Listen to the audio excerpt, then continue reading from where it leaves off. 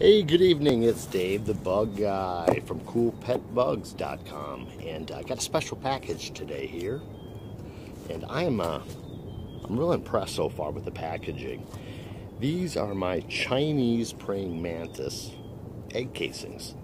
They got really I like the extra effort. They have a little praying mantis sticker there, a little bug sticker here, and you can put a little ladybug sticker, another one here.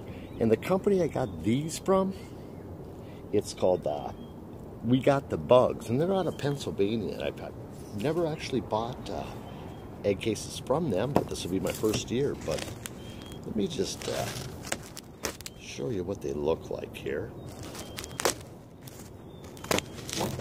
I think I bought 15, I believe. And I'm here in Minnesota. Oh, that's very nice. As you can see, what it comes with here is these are the hatching bags that you put. This is what they look like. That's a Chinese mantis egg case, otherwise known as an Utica. And what you do is you just lightly spray this and hang it in the garden, or you could put it in a deli container. I'll show you. I'll do a video on actually how to do it.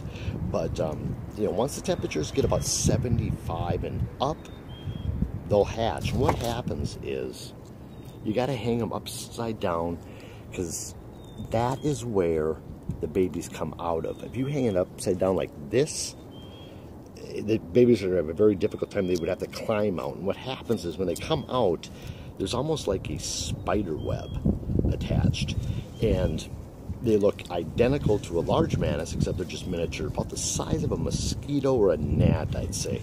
So with these bags, the idea is you could put the egg case in there, put it on the tree. That way you could observe it, because birds love eating the baby ones. So you put them in here, they hatch, you could observe them, then you would obviously let them go from here. But yeah, very, very nice kit.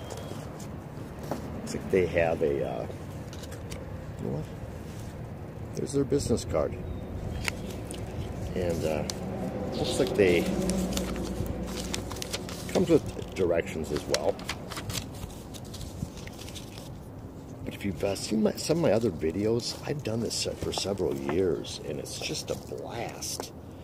You know, when they grow up to be large. If you want to see a kind of a neat video, Google "do praying mantises bite?" I got one on there.